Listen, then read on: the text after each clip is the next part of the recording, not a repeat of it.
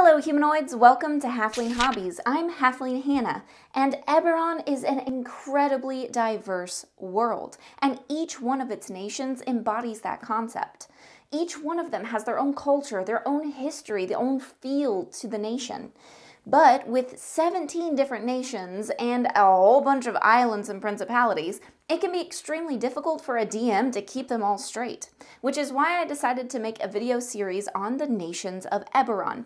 These are going to be a DM's quick guide to the nation, things that are important for you to remember, things to ask your players if they're going to play a character from that nation, and some options for running a session or a full campaign within one of these nations. The first one that we're going to start with is the nation of Cyre. This is the nation that brought the centuries-long war to a halt with its tragic story. This nation is also called the Mournland and is perhaps one of the most intriguing of the nations of Eberron. Here we go.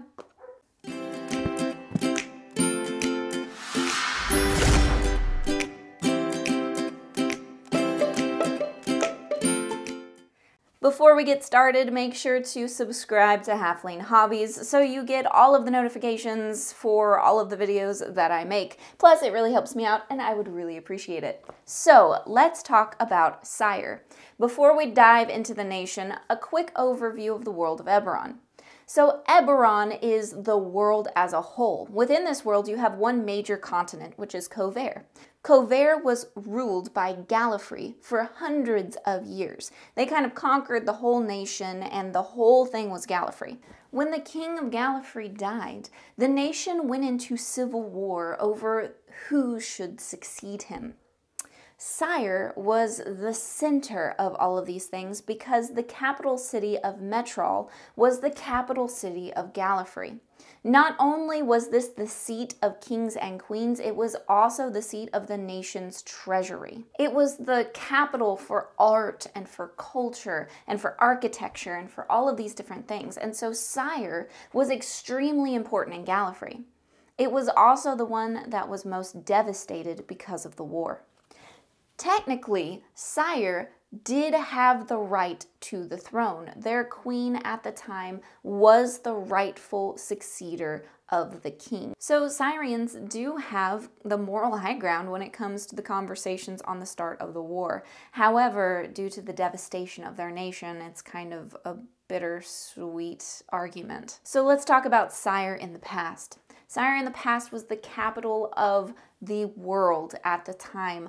Everything to do with art and beauty was housed in Cyre. The capital city had floating gardens and large pillars of stone that shot up into the air, which they built their buildings on. So you had these huge towering buildings. It was absolutely beautiful. Cyre was also the seat of House Cannith. House Cannith is the one that holds the Maker's Mark.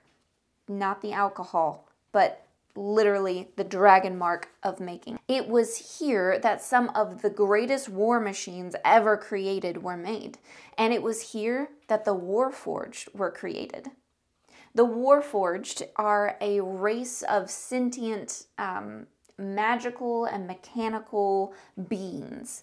So they're like robots, kind of, except they were created from magical means and not from mechanical means. They do have personality and awareness, and they are essentially artificial created beings. They were made in Cyre. Cyre appreciated all things diverse, and they welcomed all types of people, all races of individuals, and all classes and makes and any kind of diversity that you wanted to find, you could find it in Cyre. So players could really be from any background, any race, any class, and logically have come from Cyre. But sadly, all of this glory, all of this beauty, that's in the past. Because for some unknown reason, a gray mist has covered the entirety of Cyre. They call it the Dead Gray Mist. This dead gray mist killed the entire inhabitants of Cyre, turning them into monstrosities that are unrecognizable. It twisted the landscape and even created sentient magical spells and beings that you can't find anywhere else and are very unsettling. Many people did escape from this dead gray mist. Most of them were soldiers who were on the front lines fighting with the nations around them, or those that were in other countries diplomatically at the time. Some higher level people did escape from the center of the city using magical means such as teleportation. One of these people being the crowned prince, who now is in Mournland, reigning over a refugee camp of Cyrenians. No one knows exactly what caused this dead gray mist, though there are some theories. Some say that Cyre was experimenting with a new war machine that would have brought the entire world to its knees, and the research got out of hand, creating this mist that engulfed the entire land. Others say that it was an attack by another nation, and still others say that it was condemnation from the gods for creating life. Whatever the cause of this mist, it has spread throughout the entire nation and stopped at the borders of Cyre. It seems stable, at least for now, though the nations around Cyre all live in fear that at any moment that mist might spread, creating kind of a dead zone between the nations and Cyre itself as sort of like a buffer. Because there are no inhabitants in the actual Mournlands anymore, the cataclysmic event of this dead gray mist engulfing all of Cyre is known as the Mourning. And so Cyre now is known as the Mournlands. And because no one inhabits the Mournlands, all of the rich and amazing treasures that Cyre once held are still there in the Mournlands. Salvagers and scavengers dream of finding a way to get into the Mournlands and find the treasury of Gallifrey, or these art collections and museums, or the House of Cannith itself with its massive vaults below ground, still housing those wonderful war machines. Currently, the Mournlands is home to only a group of some Warforged, led by the Lord of Blades. The Lord of Blades believes that this land rightfully belongs to the Warforged, and some fear that the Lord of Blades is gathering a whole army of Warforged to march under his ideals. So some things to consider if you have a player that wants to play a character that is from Cyre. The Mourning has an extreme effect on all characters from Cyre, whether they were in the nation at the time or outside of it. You need to ask your player where they were during the Mourning. Were they in Cyre itself? If so, how did they escape? If they were outside, did someone that they love not make it out, or are they still trying to find them? If your player wants to play a Warforged, you have some special considerations. Warforged are from Cyre. And so the question is, were they in Cyre at the time of the Mourning? It is possible for Warforged to have been in the Mourning and have come out of it, experiencing everything that happened during that time.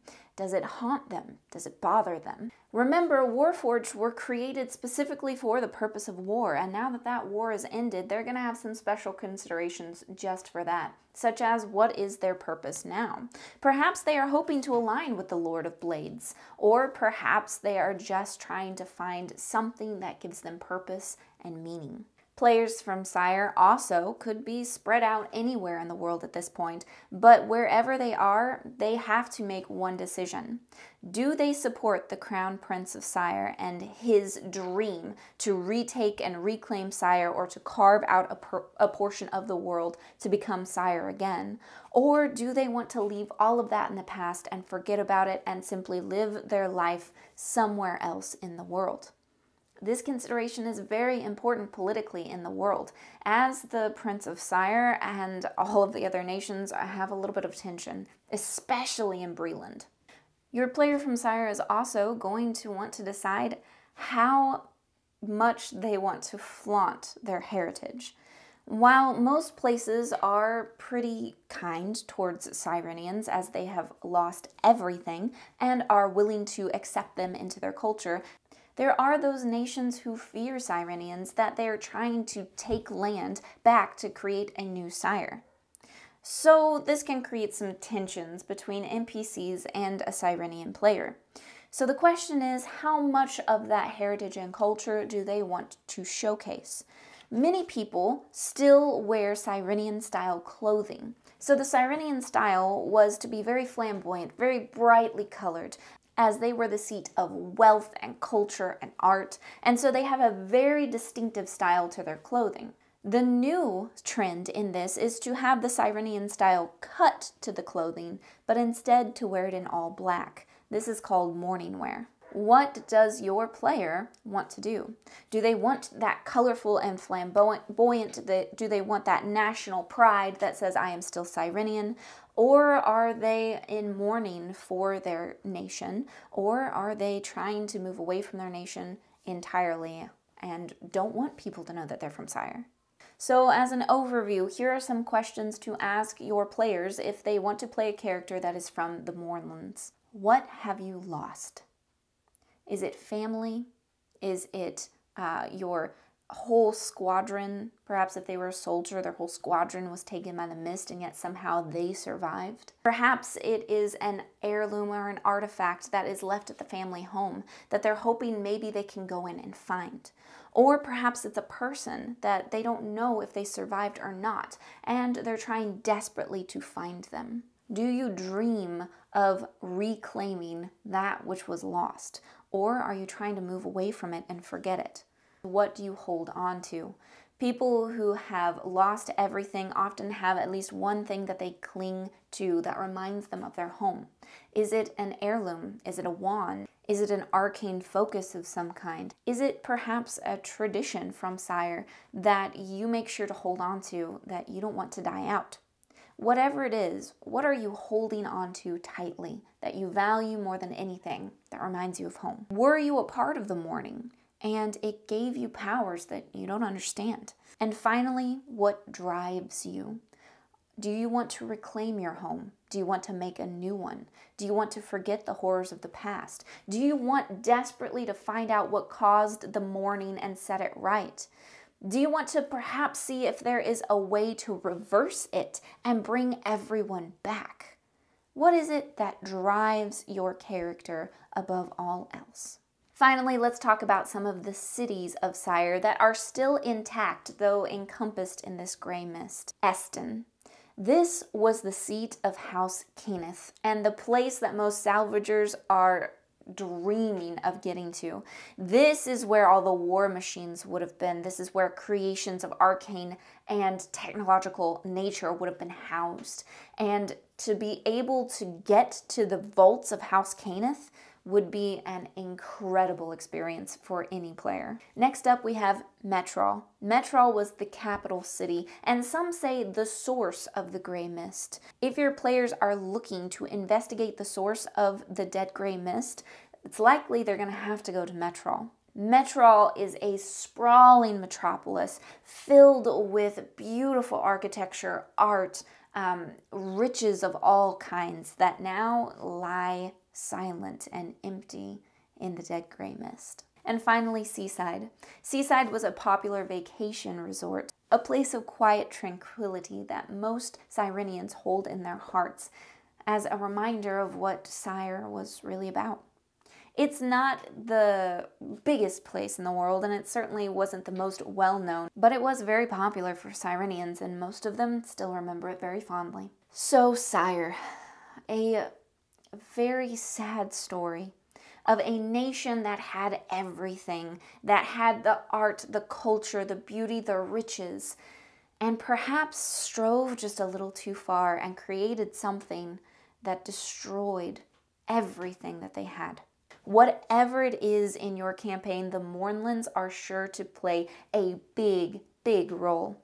You can create so many interesting things with the Mournlands, just from character backstories as well as plot hooks. Perhaps your entire campaign centers around the mourning itself, figuring out what caused it and stopping it from spreading any further.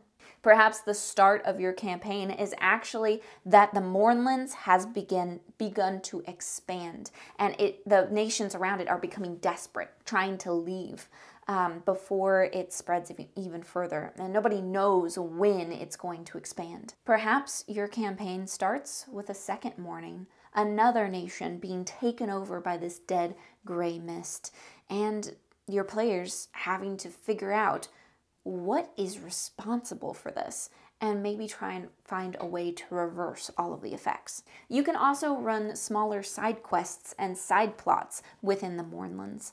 This can be either for a PC backstory or for an NPC side quest. Perhaps there is a piece of research that a Cyrenian scientist had to leave behind when they were fleeing the dead gray mist that they desperately need in order to create new Cyre. Or perhaps your party comes across a Cyrenian refugee who begs them to go and find their missing spouse and to bring back their wedding ring so at least they can have some closure. Whatever you decide to do with Cyre, there is a whole world of possibilities, both interesting and terrifying. Be sure to subscribe and stay tuned for even more incredible adventures in Cyre and more campaign options for running plots and side quests within the Mournlands.